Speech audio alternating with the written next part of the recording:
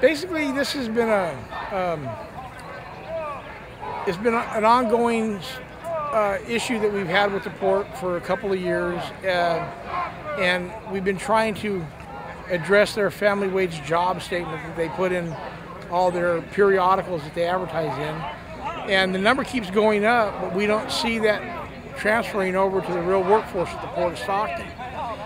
Their last advertisement in the Business Journal stated 4,500 family wage jobs that they support in this area. And unless you're including the entire railroad workers or the entire West Coast longshore workers, I don't see that as being the case. We're going to address them again with other issues. As you can see, there's other unions here, there's other working men and women of San Joaquin County here to address the fact this is the port district that's supposed to create family wage jobs, and this port district falls short in that design.